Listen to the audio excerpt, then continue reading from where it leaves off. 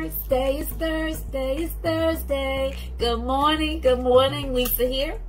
This is Lisa 6 and 3, and here is God's strength for you this day.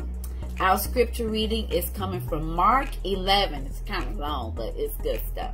Here we go. We're going to start at verse 20. Now in the morning, as they passed by, they saw the fig tree dried up from the roots. And Peter, remembering, said to him, Rabbi, look, the fig tree which you cursed has withered away. So Jesus answered and said to them, have faith in God. For surely I say to you, whoever says to this mountain, be removed and be cast into the sea, and does not doubt in his heart, but believes that those things he says will be done, he will have whatever he says. Therefore, I say to you, whatever things you ask when you pray, believe that you receive them and you will have them. And whenever you stand praying, if you have anything against anyone, forgive him, that your Father in heaven may also forgive you your trespasses. But if you do not forgive, neither will your Father in heaven forgive your trespasses. I know this is a scripture that we've been reading for decades, in the centuries in the church, in the body of Christ, in the truth of the Lord. But when I read this scripture this morning, it just did something. It did something to me. It was another light bulb here. He says, don't doubt in your heart. When you stand and pray, forgive, be a believer, have faith in God when you pray.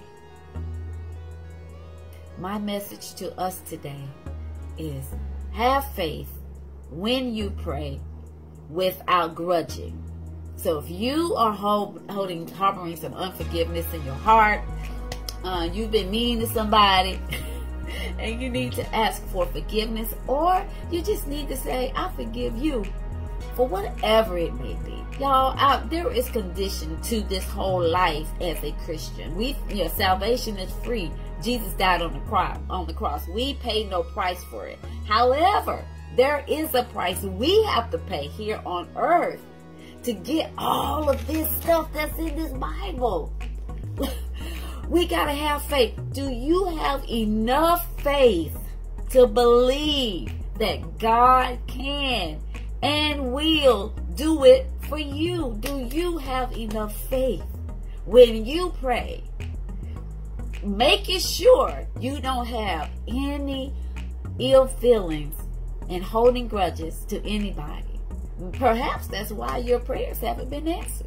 You still holding on to some stuff that you don't have faith enough to believe that God can deliver you from. I know I went on a tangent this morning, but that's some good stuff. That really ministered to me. I think I probably need to make a phone call. Because, I'm still doing my work. I'm still trying to find peace within. That was good stuff. Hey, this has been Lisa with Lisa 6 and 3.